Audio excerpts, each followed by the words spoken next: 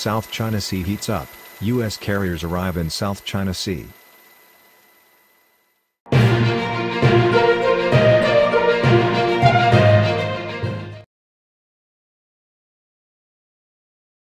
In a statement, the U.S. Navy's Indo-Pacific Command said the warship flotilla entered the South China Sea when Taiwan reported that its airspace was being breached by Chinese bombers and fighter jets. The fleet group is led by the aircraft carrier USS Theodore Roosevelt. The incident took place in Taiwan's air defense identification zone around the Pratas Islands.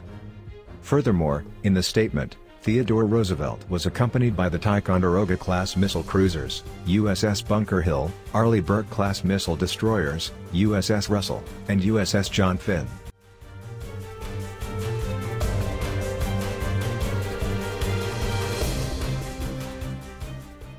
The U.S. Navy claims that the purpose of their aircraft carriers entering the South China Sea is to carry out routine operations, to ensure freedom of navigation and to build partnerships that promote maritime security. After sailing through the waters for 30 years of my career, it is great to be in the South China Sea again. Conducting routine operations, promoting maritime freedom and convincing allies and partners. Rear Admiral Douglas Verissimo said in a statement.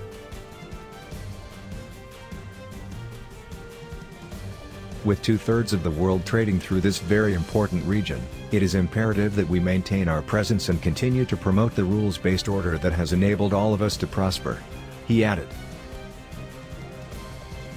The announcement comes just days after Joe Biden was officially sworn in as President of the United States on January 20.